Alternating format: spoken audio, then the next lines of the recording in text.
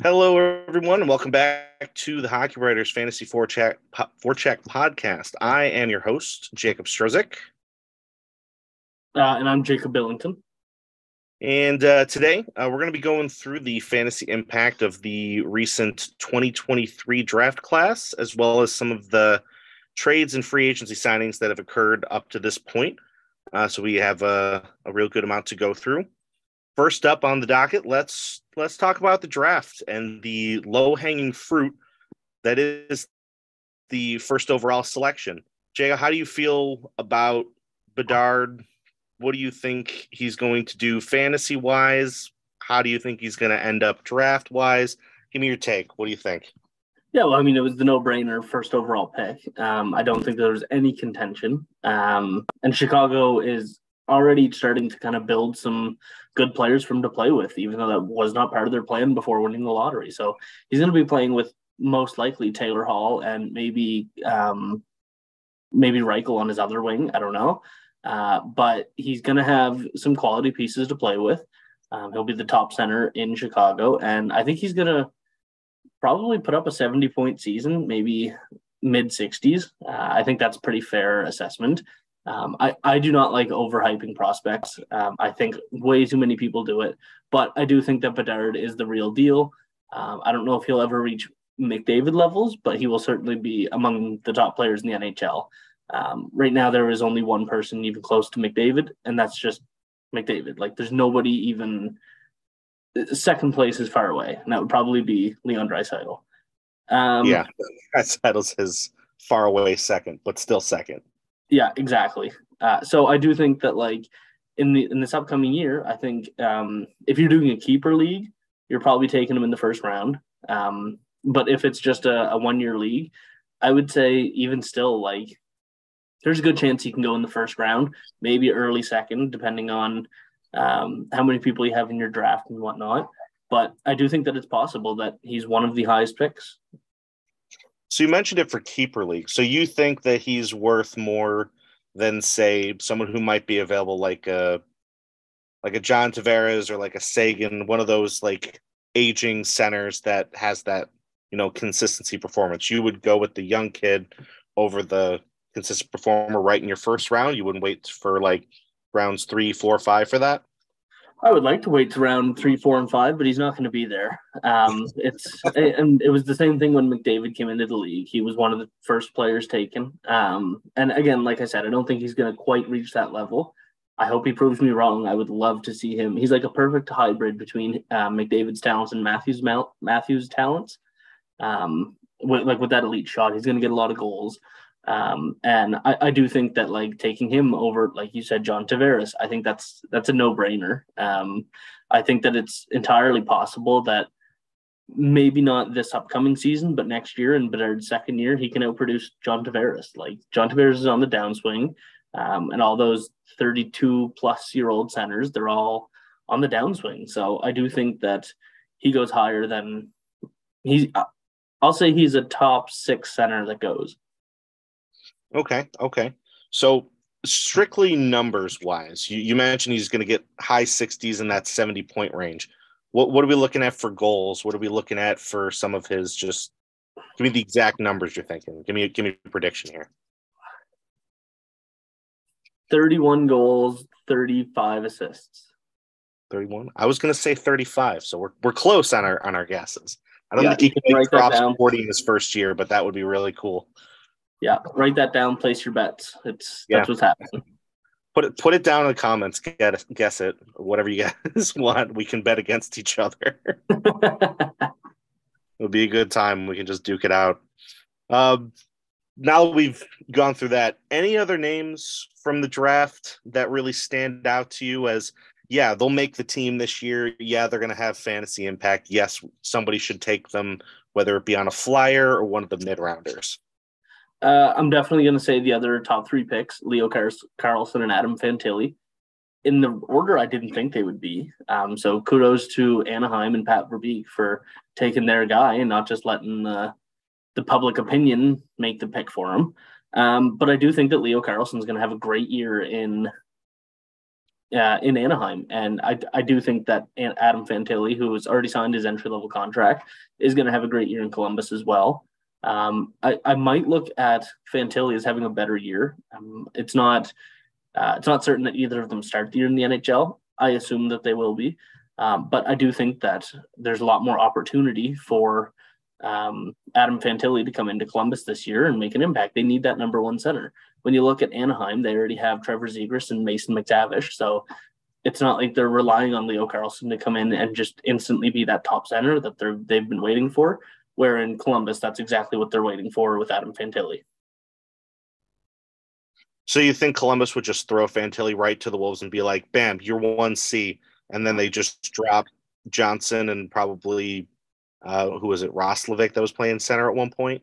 Yeah, and it depends because somebody's going to have to play the wing because they also have Cole Sillinger, who did have a down year, so it's entirely possible that he starts in the AHL with the Cleveland Monsters. But I do think that come game one, there's a really good chance that it is Laine, Fantilli, Gaudreau starting the season for the Columbus Blue Jackets. Okay. I like the idea of Fantilli at 1C because I agree with you. Him with Gaudreau is just it fits the mold, just the kind of way that they will complement each other. So I think it's really gonna work that way. As far as Carlsson goes, you're absolutely right with the whole, they don't need him to jump up to that 1C spot. They already have Zegras, they have McTavish, and McTavish plays wing too. So that kind of helps, divvy that up just a little bit. But again, similar to Bedard, let's talk numbers. What do we think that they're going to hit? What should people really be expecting from a fantasy perspective? Offensively, hit-wise, what are we looking at? Just for this year, I'm going to say both of them have relatively similar numbers, even though Fantilli is likely going to be playing in a bigger role. I'm going to say they're both around that 45 to 55 point range.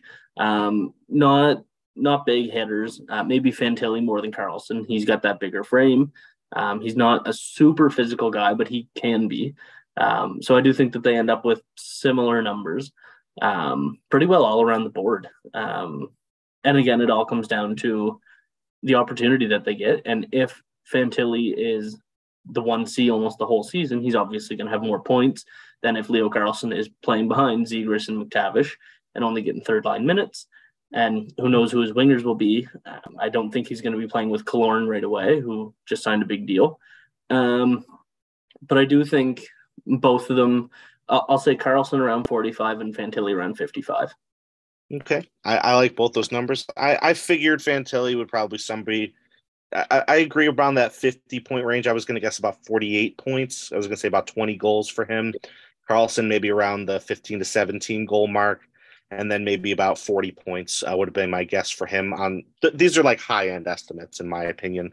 So someone I would probably take later rounds, not necessarily last round, but also not necessarily one of my early rounds, whether it be for keepers or redraft. You kind of want to balance that. But it's someone that I would definitely take a flyer on.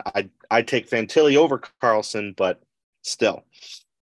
Keeping on the draft idea real quick, I had one player in mind that was picked not late, but a little bit later than I initially expected them to. And I think that they have a real shot to maybe crack the lineup and have a bit of a fantasy impact. Is there anybody in the late first round that kind of had that feel for you or not really? I'm trying to think of who you're thinking of. I think Colby Barlow was a really good pick.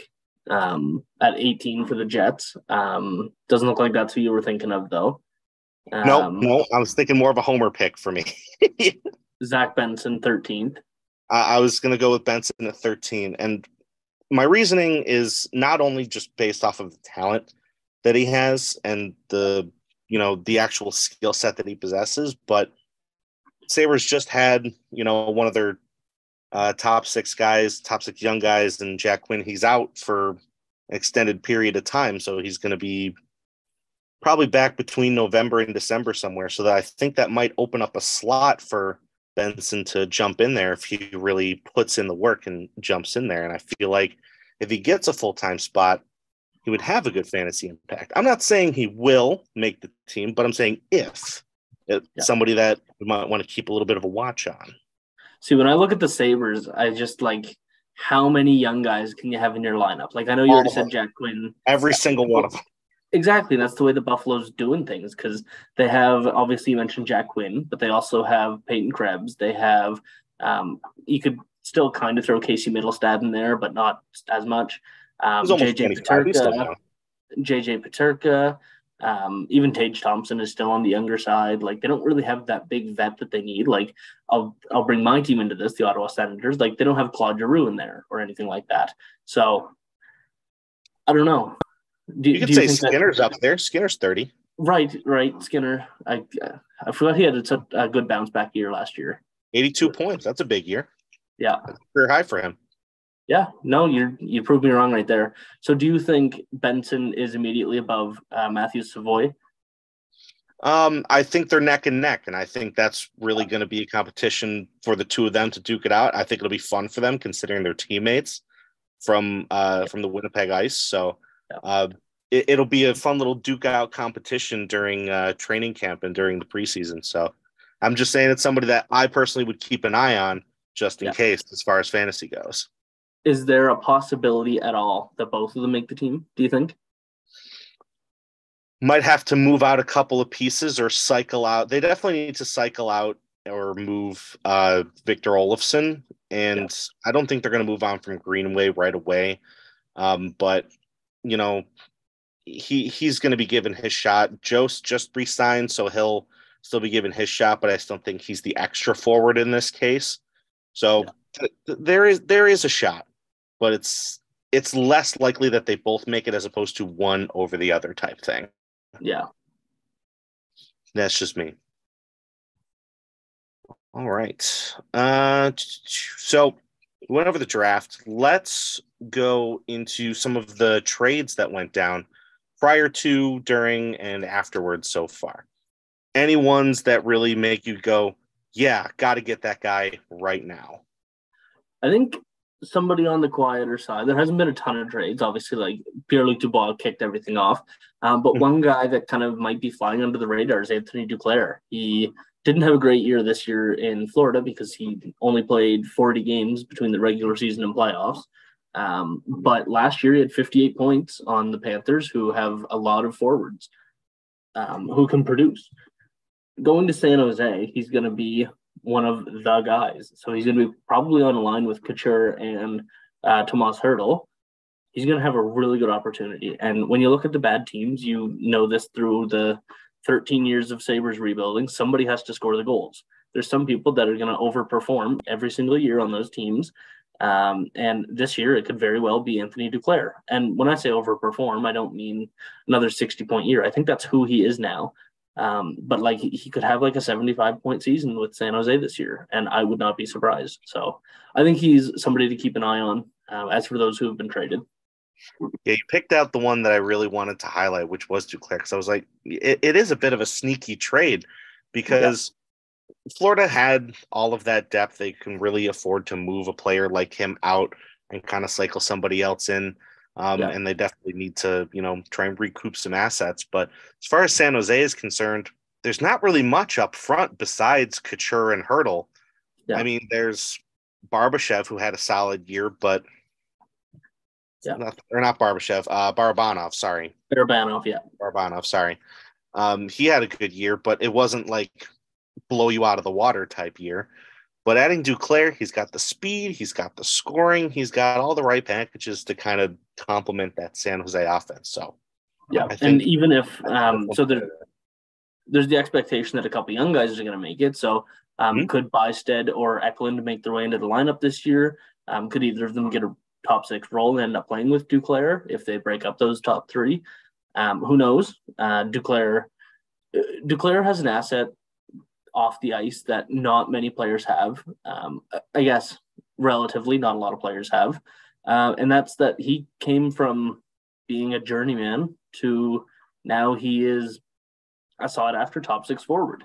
Mm-hmm. And so he's only 27 and this is I believe it's his 7th team that he's played NHL games on. And while he hasn't played it yet, he's expected to. But at 27, this being his 7th team, that's insane. Yeah, it's some really good numbers. And I always liked him as a player, and I was always saying, hey, grab him as a depth, grab him as a depth. And then as soon as he started really producing, I was like, it's actually really exciting to watch. I'm surprised more people aren't paying attention to him. Yeah. You mentioned before the Dubois trade. So there's a bunch of pieces that went back and forth. And obviously Dubois is going to be, the big piece, and you're going to want to pay attention to what he's doing in LA. But what about the players that went the other way? You got Vilardi and Iafallo as the big two roster spots. What do you think they do in Winnipeg? Do you think they have better years? Do you think they drop off? What do you think? It's really tough because none of them are full-time centers. I think Vilardi might get a shot at the center position, but he's kind of a half winger, half center. So it'll be interesting to see what they do, because as of right now, based on last year, it's either going to be Adam Lowry or Vladislav Nemesnikov that plays behind Mark Scheifele.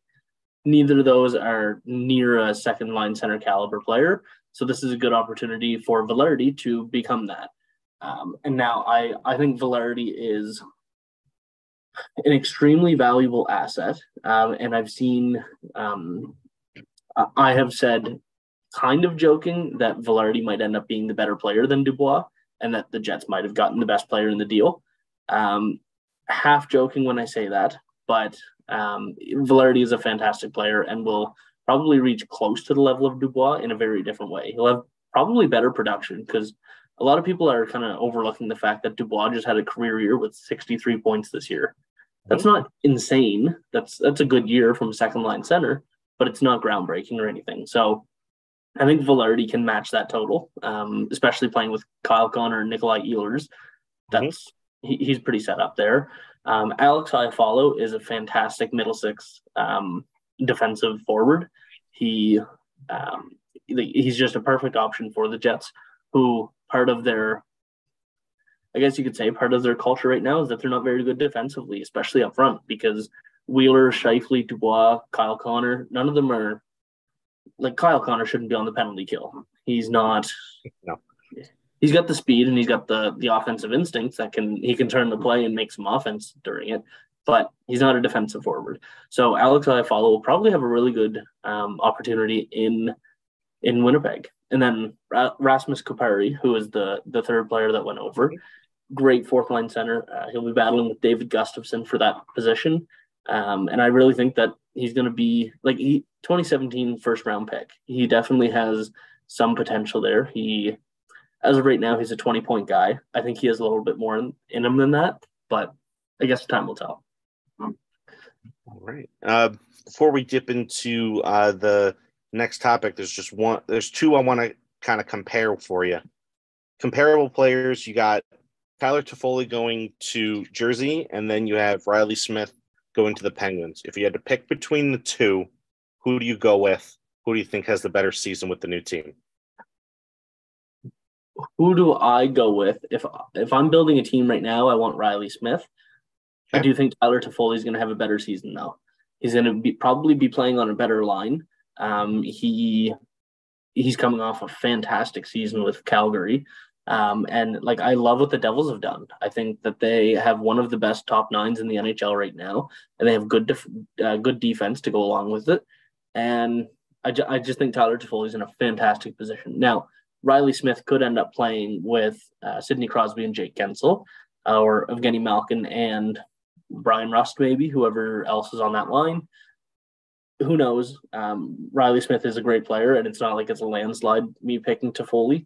I think it's a flip of the coin. I do think that both of them can have a great year, but for this year, I'm taking Toffoli.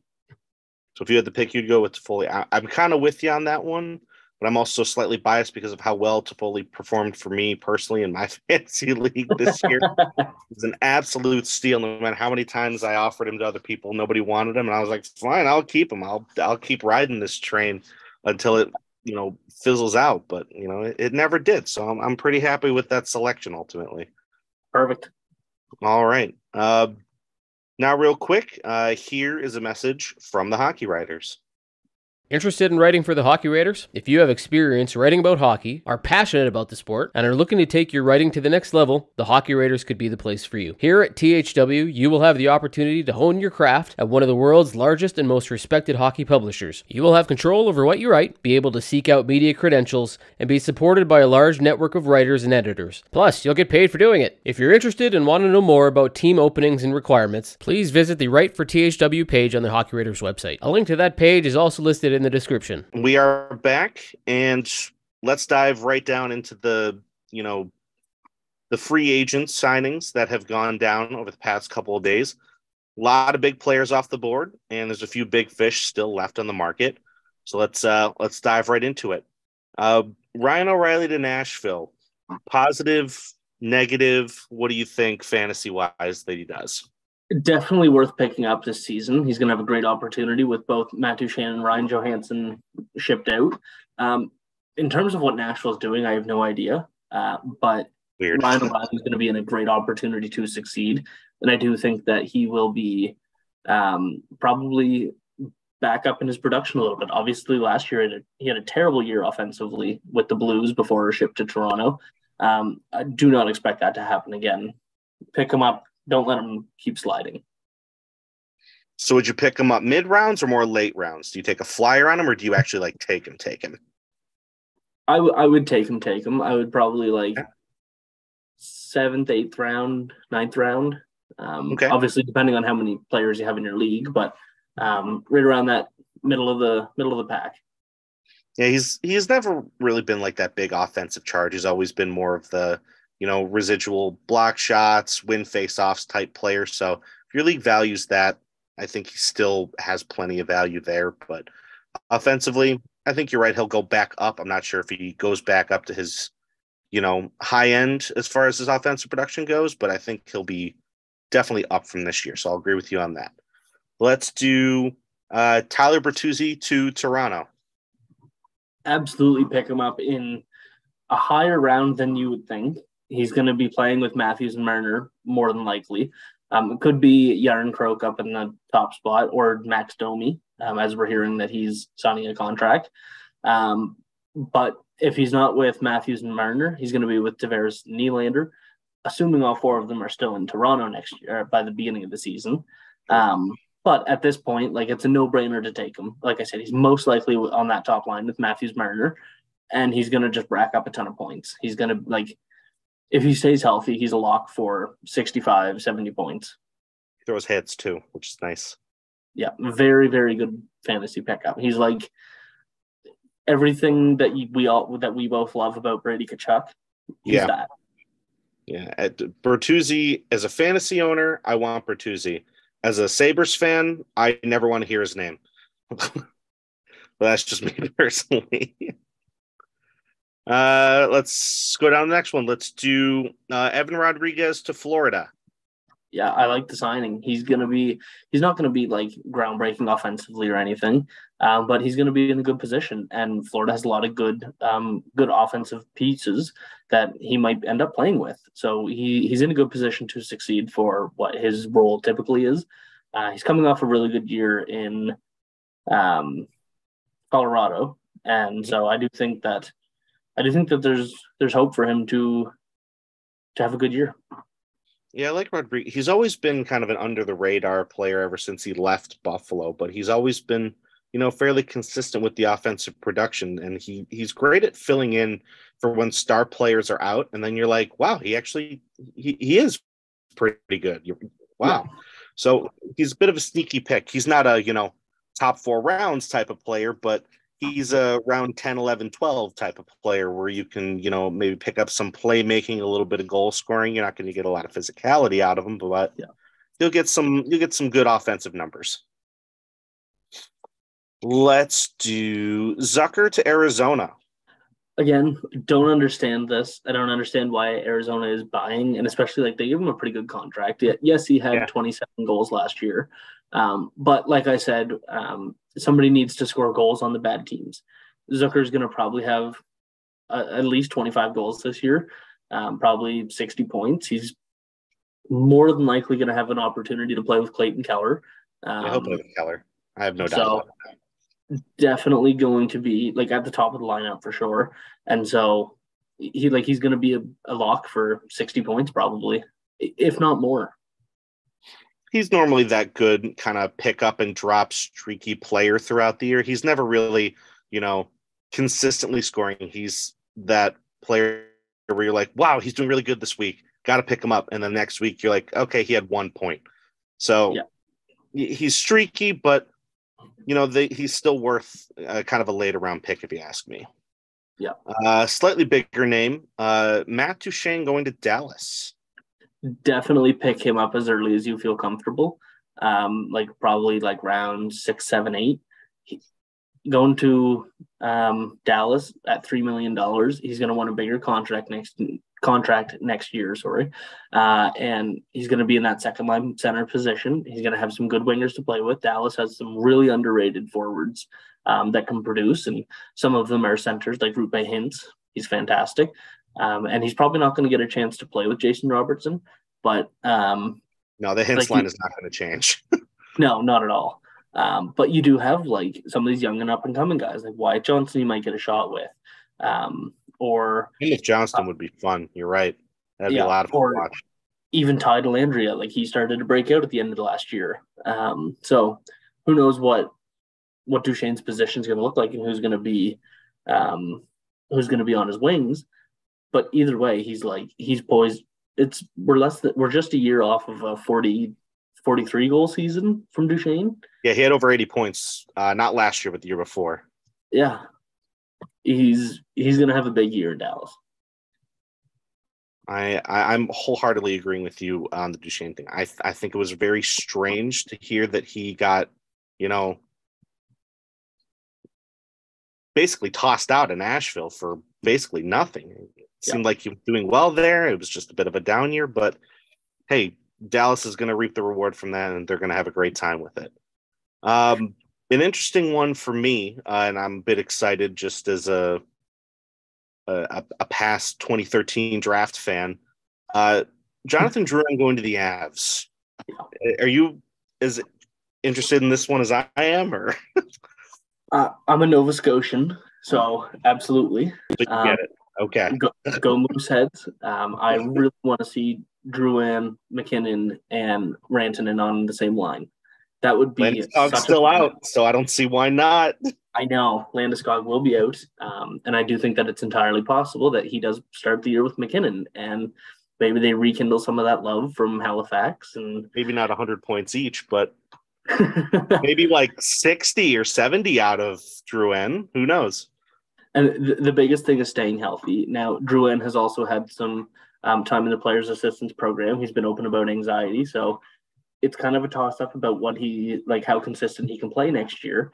But you have to bank on him being healthy. That's always the goal. He doesn't have any it's not like Mark Stone where he's had back surgeries and everything, and you never know, one day it can just be the end. He's just had a lot of just minor injuries that keep stacking up.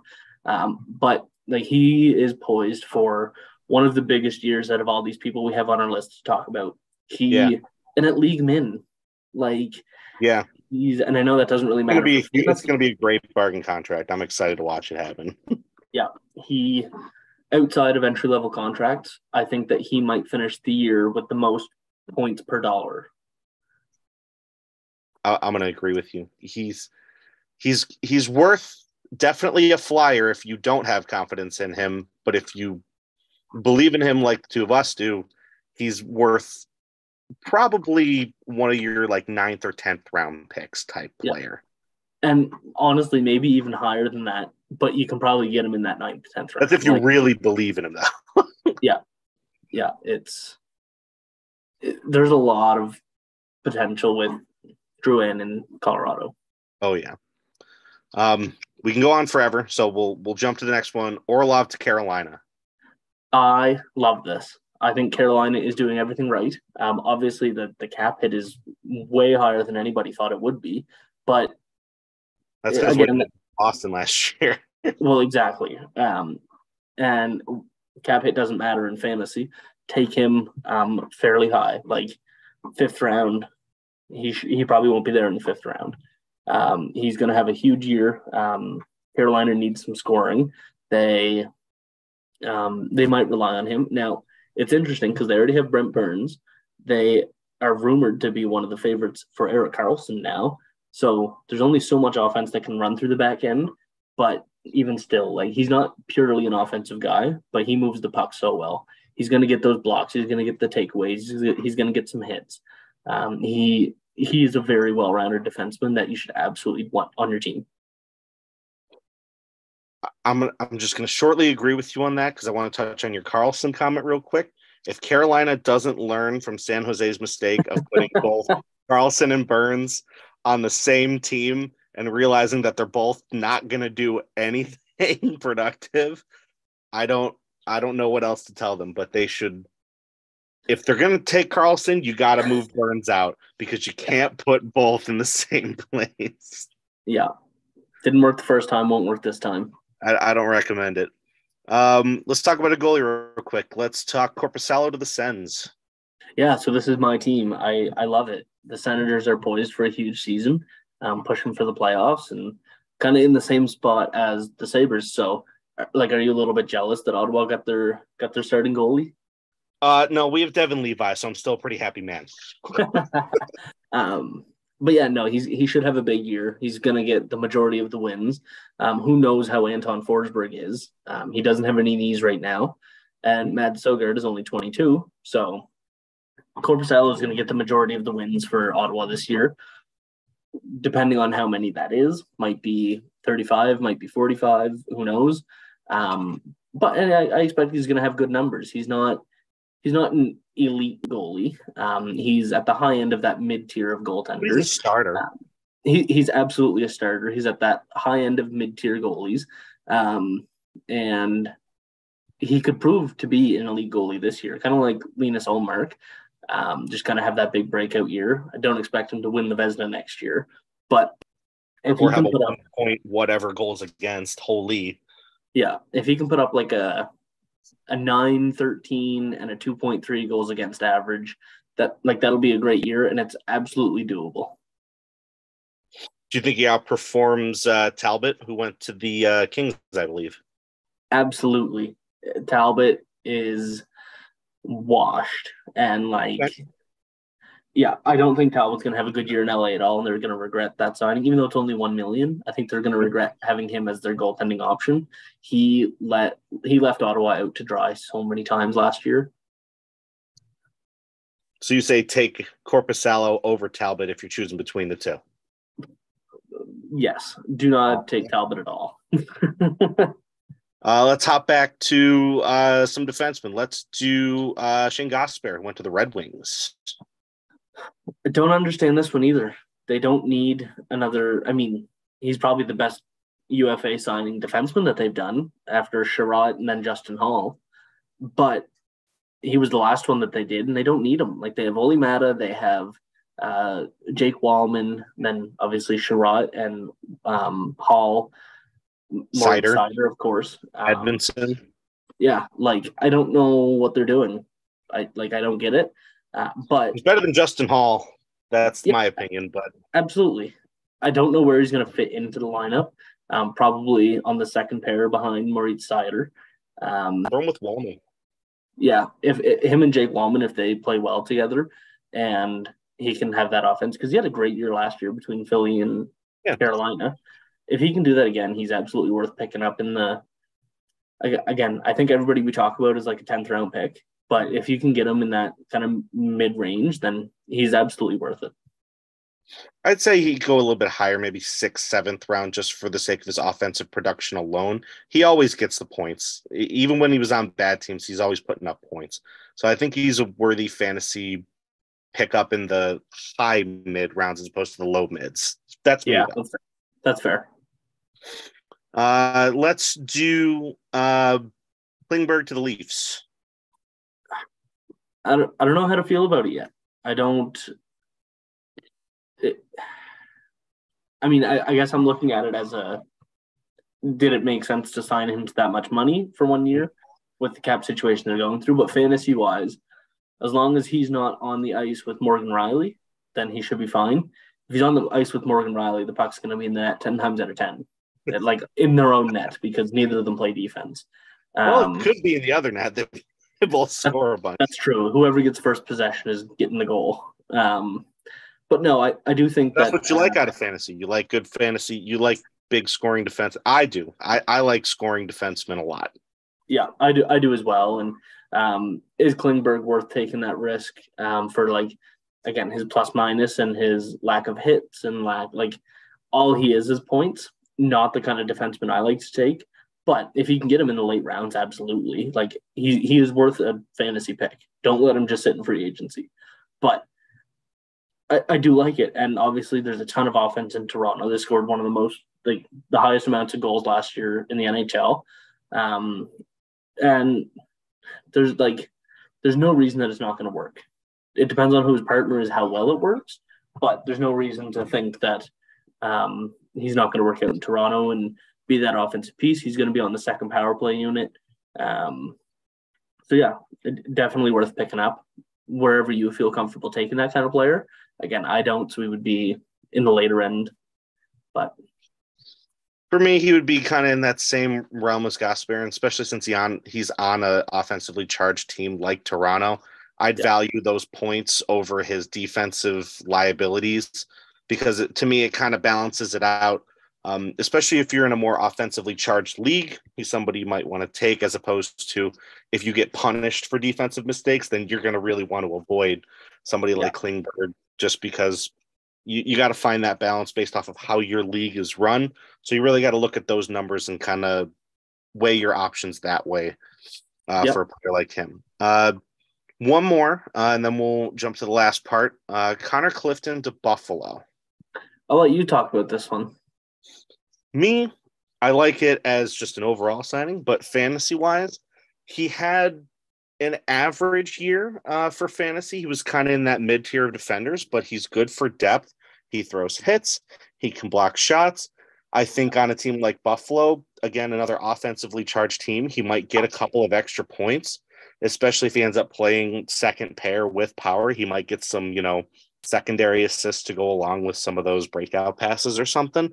He's not a power play specialist by any means, but he's somebody that if you're in a categories league, take him for the residual, defensive abilities, not necessarily for anything offensive he's going to do. He's probably going to be a more pickup, drop, waiver wire type of player more than anything, but I don't think he's completely useless fantasy-wise. As an actual player on the ice, fantastic. Fantasy-wise, he's a little bit of that fringe type player to me. Yeah, if you have room for him, pick him up. If not, whatever. Nice and simple. Before we wrap up, let's talk about the big fish that are still left. Patrick Kane, where do you think he goes? What do you think his point totals are looking like for the year? He's going to miss a significant amount of time at the beginning of the year. I'm going to say he ends up in Dallas on a cheap deal. Okay. And it's so hard to predict. I'll say we're spitballing here. We're just having fun now. I'll say a 67-point pace. I don't know how many games he's going to play, though. Say he scores, or say he's plays 40 games. What do you think his point total? 40 games. I'm going to say 29 points. 29. I was going to say 32. So we're close with the guess. Yeah. Tarasenko, he's still on the board. There's word that if Ottawa can move DeBrincat, then Tarasenko's headed to Ottawa. They've had some conversations with him already. That would be amazing. He would get the chance. It would be wonderful for you guys. Absolutely. And it's tough because you don't want to take Brady Tkachuk off that line, but Tkachuk and Norris played so well together year before. And you guys will have Norris back from injury this year, which will be nice for you. Exactly. And you don't want Tarasenko and Norris because they're both 30, 35 goal guys. Mm-hmm. But if Tarasenko ends up in Ottawa, which I don't know if that's my official prediction, but that's kind of what the rumblings are saying right now. Because it's all dependent on, again, DeBrincat. But I do think that he can be I'll say 28 goals, 64 points. Okay. See, I'll follow your rumor rumble of, let's say he goes to Ottawa for the sake of the argument. I think playing up top with somebody like Stützle, I bet you he hits that 40 goal mark. I bet you he drops 40 and then maybe 30 assists and he hits 70 points. Because I really think he still has that in him to really be that big goal scorer for them. And Tkachuk will give him room. Stützle will hit him with everything he can and then still be enough of a distraction since he's a goal scorer himself. So I think he can hit that 40 goal mark. Here's to hoping you're right. I sure hope I'm not right. You stay away from our playoff spot. Let's do Matt Dumba. I have no idea. I haven't seen his name on Twitter over the last 2 days once. I'm surprised that Minnesota just doesn't want to hold on to him there. Well, and it's tough because unless he's going to sign really cheap, they can't because they have over $14 million tied up in Suter and Parise still.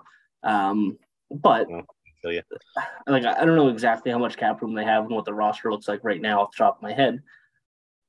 But I don't know. I think right now Noah Hannafin is linked to Florida. He's kind of the front runner there. I think Matt Dumba ends up in Florida instead of Hannafin. Still have to clear a little bit of cap space. They moved Duclair already, which we talked about. But I do think Dumba ends up in Florida. And 28-point guy. Depending on, what he might want to do or where he's kind of at with his life, I wouldn't be super shocked to see a team like San Jose take a stab at him because they could use some assistance on, the defensive end. And they have some cap space to work with, so they could definitely bring it to him. And if he plays in San Jose, especially if they ship out Carlsson, he's going to get top end minutes. Yeah. So I think he can put up that 35-point mark. He's normally a bit more physical than he is points. So, always be wary of good players on bad teams, but I think he has enough left in him to be worth picking up. 2 more. Let's do Josh Bailey. Winnipeg. For absolutely no reason. For absolute points, what do you think? I don't know. I just think he's a good third line winger. Like he's not going to be fantastic or anything. He's got good finishing. That's about it. He doesn't generate a lot of offense. Doesn't play a lot of defense. But he's just kind of there. I think he could sign for 1.75 for a 1-year deal, and could be exactly what Winnipeg needs. Now we already talked about how they kind of have that culture of poor defensive forwards, but Iafallo might make that up, and maybe they play on a line together and kind of balance each other out. Who knows? But I do think that he's still good for, I don't even know what he finished last year with for points, but if he's on Winnipeg playing with, let's say, Adam Lowry and Alex Iafallo, it's 32. Okay. I was thinking more of a team like Washington, just because they definitely have some roster spots they can fill out, and players like Oshie and Backstrom are constantly getting hurt and cycled out. Kuznetsov might get traded out too. I've seen a bunch of times. So they could definitely use a forward like him to just kind of fill out that middle six. Yeah. And I think he would fit well in their scheme. So my guess would be Washington and around that 40-point spot, just for the sake of, I think he has enough in him offensively to maybe drop a 20-20 season. 20 goals for assists. Last one, less of an offensive charge player, but still, in my opinion, fantasy worthy. Zach Kassian. I don't think he gets another job. You don't think so? No. If I had to guess, how old is he now? I have to look 30, this up. He was 2009 draft, so he'd be 32. 32, yeah. I don't know. It's tough because he finished last year with, 2 goals in 53 games. Mm-hmm. That was it. He's never been known for his goal scoring. He's all about physicality. He throws hits, and he plays on that fourth line role as an agitator. He'll rack up penalty minutes, and he racks up hits. And depending on your league, it's worth something. I would say Toronto if they didn't sign Ryan Reeves. But they have Reeves, so let's... You stumped me. I don't know. Who are I you know. thinking? I had to come up with a curveball for you. The rest of them were too easy. Who are you thinking? My initial thought before free agency started was maybe Buffalo, just because they could use some grit. But that's just a pipe dream of him returning there, and I'm not sure Kevin Adams would want somebody with his like attitude history in the locker room. But just me as a liking physicality would be fun. I still think he would do well out west, maybe on a team like Nashville, who's again doing weird stuff with their roster. He might be just that kind of distraction type player while they're maybe trying to develop the younger players and bring them up, keep them away. So I think Nashville would be a fun spot for him. I don't think he drops a whole lot of points, maybe 10 points max if he plays all 82. And that's assuming that they keep him in the lineup for all 82. But that would be me. That's what I would go with. I'll throw two names out there. All right. Columbus and Montreal. Okay. Neither of them are looking to take huge steps. Both teams are going to have a lot of young guys. Somebody needs to stick up for those young guys. I think Cassian could fit in well and kind of, even if he is a healthy scratch, just kind of be like the team dad. Like, yeah, just, I don't know. I feel like he fits really well with those younger teams and drop him in. Yeah, exactly. So that'll be my guess. And I'll say he'll one up last year and get 3 points. 3 points. All right. Well, that's about all we have for today. So thank you, everybody, for tuning in to this week's episode of Fantasy Forecheck. For next show, we're going to be talking about which goalies you should be targeting for next season, top end of your draft, deeper portions of them. We'll kind of go through who you should really be looking at, who you might want to stray away from, and we'll kind of go through that whole shebang there. Don't forget to subscribe to the podcast on your preferred listening channel and to the Hockey Writers podcast and YouTube pages, where you can find anything and everything hockey related. You can also follow me on Twitter at Strozyk7. And me on Twitter at JacobBillingT10. Feel free to drop us a like, and we will keep you up to date on all things fantasy throughout the year. Thanks again for watching, and we'll see you next time.